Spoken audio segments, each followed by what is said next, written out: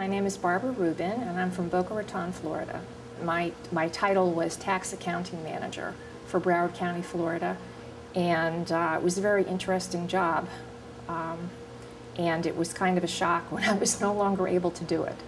I suffer from multiple sclerosis and was forced to retire 3 years ago, and I basically had to start my life over because it was tough going from a 12-hour-a-day job and then all of a sudden I'm home and there's nothing to do. In this day and age, it's just terrible that in the United States of America there are people that don't have health insurance, not even basic health insurance.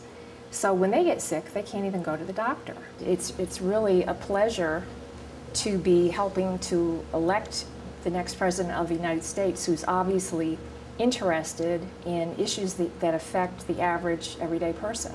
As Barack has said many times in the website, he can't do everything himself.